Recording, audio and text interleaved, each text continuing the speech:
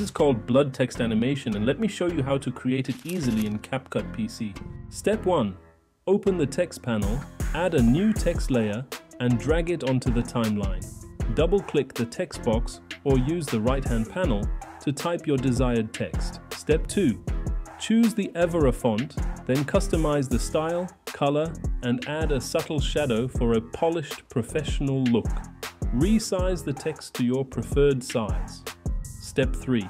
Go to animation and apply Type 2 for the in animation and fade for the out animation. This gives your text a clean, pro-level entrance and exit.